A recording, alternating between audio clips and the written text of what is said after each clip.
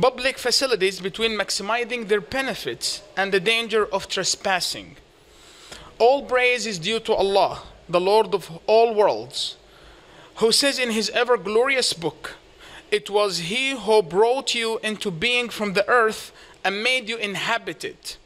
I bear witness that there is no God but Allah, and that Muhammad is his servant and messenger.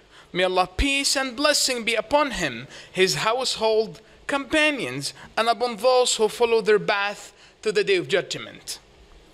In fact, Islam is a religion of building, construction, righteousness, and reformation. All divine messages came to promote these noble principles.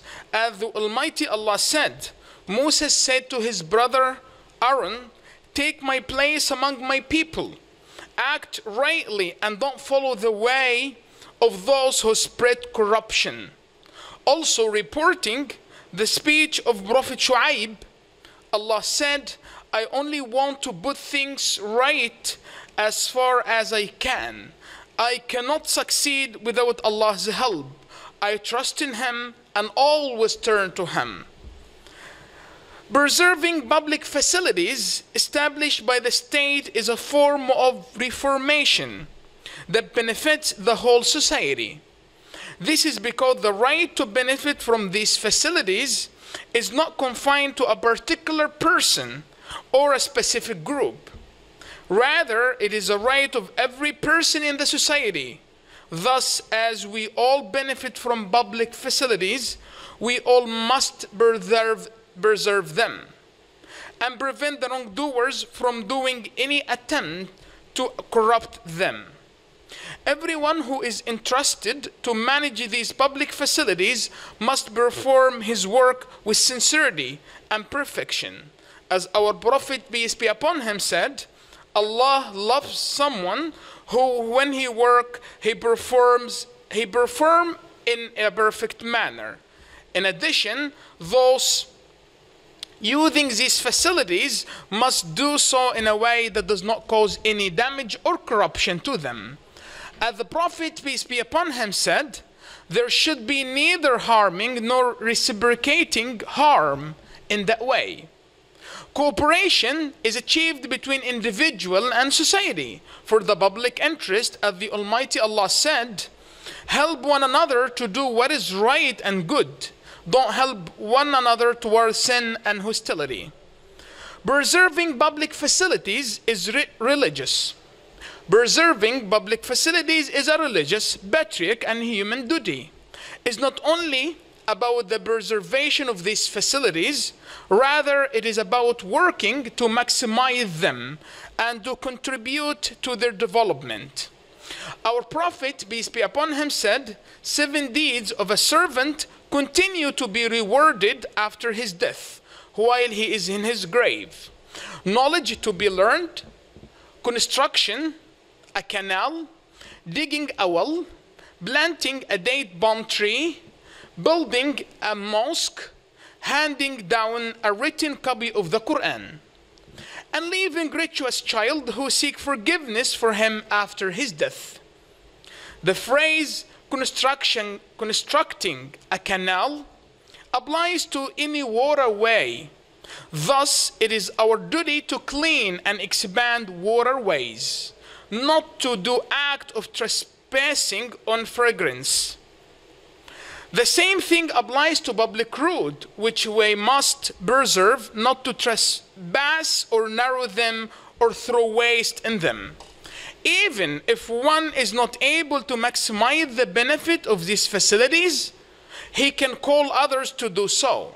As our Prophet, peace be upon him, said, "Whoever calls to something good, he is like the one who does it. Even if he is not able to do so, he has to avoid corruption them, as the Almighty Allah said, Allah does not love the corruptors, and Allah does not love corruption." Thus, we have to preserve these facilities and rationalize using them. So we have to preserve these facilities and rationalize using them. We affirm that the public facilities and properties such as institutions, schools, hospitals, roads, and means of transportation are entrusted to us to preserve, and we will be held accountable before Allah for this. Thus, it is not permissible to corrupt. It's not permissible to corrupt them with any way, either by damaging or misusing them. All praise is due to Allah, the Lord of all worlds. May Allah peace and blessing be upon Prophet Muhammad, his companions, and his followers. There is no doubt that preserving public facilities and avoiding misusing them are among the manifestation of goodness and the ways of success. Therefore, our Prophet, peace be upon him, stated that prevention of harm is one of the branches of faith. As he, peace be upon him, said, faith has over 70 branches or over 60 branches. The uppermost of which is the declaration that there is no God but Allah, and the humblest of which is removal of harmful object from the road. He, peace be upon him, also said, a true Muslim is the one from whose tongue and hands people are secure. The Prophet, peace be upon him, also said, I saw a person enjoying himself in a paradise because of the tree that he cut from the path, which was a source of inconvenience to people. The Prophet, peace be upon him, also said, you should restrain yourself from doing wrong to people, because it's a serve as a charity which you bestow upon yourself. How much do we need to be aware of the importance of public facilities?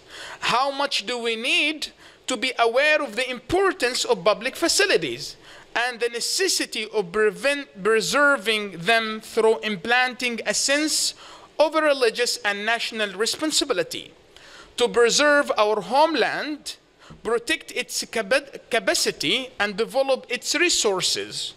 As the Almighty Allah says, for those who are conscious of Allah and live righteously, there will be no fear, nor will their grave.